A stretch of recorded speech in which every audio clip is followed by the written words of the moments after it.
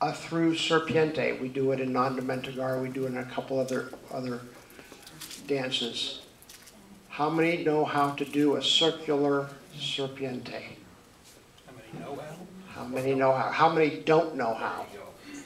Okay, so I want to show you how easy this is.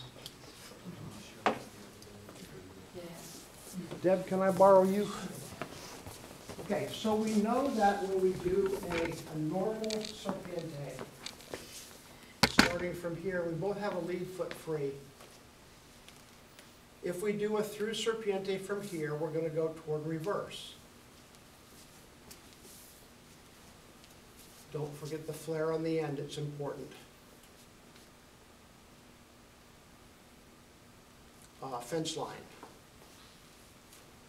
Now we have a trail foot free. We do a through Serpiente from here, we're going toward line. This is the one we do in non-dementicar. Don't forget the flare on the end.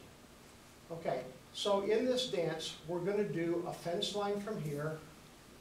We're both going to do a spot turn, but men, you're going to do a spot turn in 2 and point. Now, we both have a left foot free.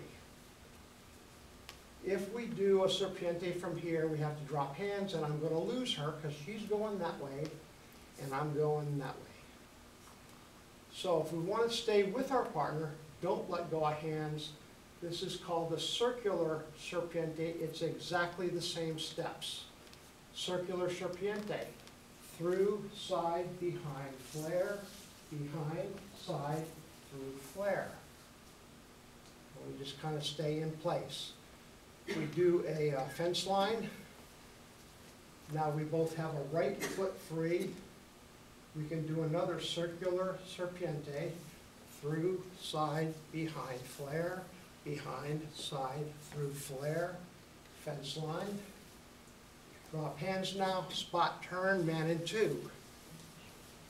And we all have a lead foot free. Okay? Shall we give that a try?